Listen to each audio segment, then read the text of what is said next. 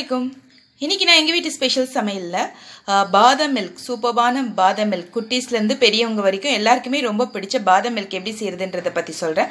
இது வந்து சில்லுன்னு சாப்பிட்டாலும் நல்லா இருக்குங்க, சூடா சாப்பிட்டாலும் நல்லா இருக்கும். ஓகே, இப்போ இந்த பாதாம் மில்க் எப்படி செய்யலாம்ன்றத பத்தி பார்க்கலாம். அதுக்கு என்னென்ன தேவைன்னா 1 லிட்டர் வந்து மில்க் க்ரீம் மில்க் எடுத்துக்கிறேன். தென் வந்து இது மாதிரி வந்து ஒரு 50 கிராம்ஸ் அளவுக்கு வந்து பாதாம், அதுக்கப்புறம் கொஞ்சமா வந்து கார்னிஷிங்காக குங்குமப்பூ எடுத்துக்கணும். அதுக்கப்புறம் கொஞ்சமா பிஸ்தா, ஒரு 1/2 கப் அளவுக்கு வந்து சுகர். வாங்க இப்போ இந்த வீடியோக்குள்ள போகலாம். அதுக்கு முன்னாடி இது வரைக்கும் என்னுடைய வீடியோ சப்ஸ்கிரைப் பண்ணாதவங்க சப்ஸ்கிரைப் பண்ணுங்க, பிடிச்சிருந்ததுன்னா லைக் பண்ணுங்க, ஷேர் பண்ணுங்க. வாங்க இப்போ இந்த சூப்பரான மில்க் பாதாம் மில்க் எப்படி செய்யலான்றதை பத்தி பார்க்கலாம். ஃபர்ஸ்ட் வந்து இந்த பாலை வந்து காய்ச்சிடலாம். தண்ணி ஊற்றாதீங்க, நல்லா இது காயட்டும்.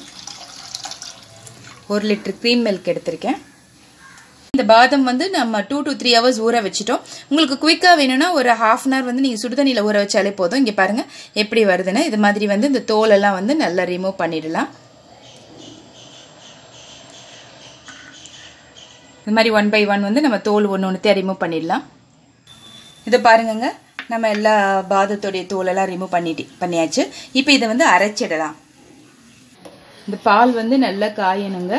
நம்ம வந்து அடி பிடிச்சிடாம இருக்க இது மாதிரி கிளறிக்கிட்டே இருக்கணும். ஆடை வந்து ஃபார்ம் ஆயிடக்கூடாது. ஏடு வந்து ஃபார்ம் ஆயிடுச்சுன்னா வந்து நல்லா இருக்காது.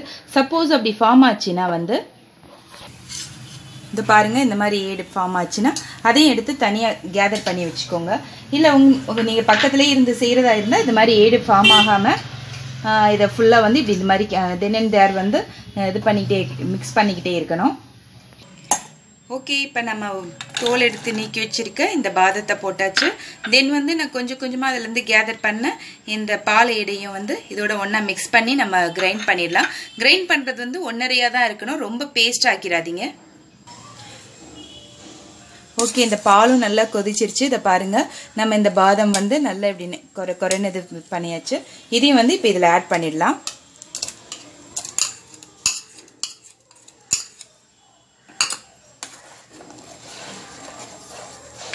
நல்லா வந்து இது மாதிரி கிளறி விட்டுட்டே இருங்க, அப்பதான் வந்து அடி பிடிக்காம இருக்கும்.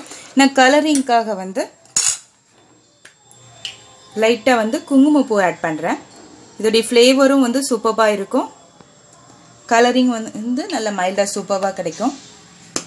ஓகே, நம்ம இப்ப அரைச்ச பாதத்தை அதுல போட்டாச்சு. இதுக்கு மேல வந்து போடுறதுக்கு வந்து இது பாருங்க, இந்த பிஸ்தாவை வந்து இந்த மாதிரி நம்ம சீச்சு வச்சுக்கிறோம். அதுக்கப்புறம் பாதத்தையும் இந்த மாதிரி பண்ணிக்கிறோம். இதை வந்து அப்படியே வந்து நம்ம இதுல வந்து ஆட் பண்ணிடலாம்.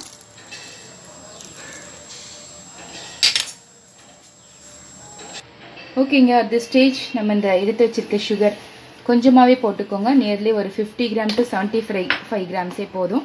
இங்க பாருங்க, இந்த குங்குமத்தோடைய கலர் வந்து எப்படி நல்லா இறங்கி இருக்குன்ட்டு.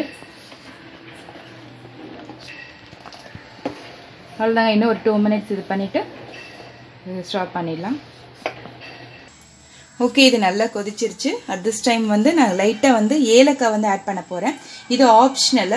ஏலக்காய் வேணுன்றவங்க, அந்த ஃப்ளேவர் பிடிக்கிறவங்க வந்து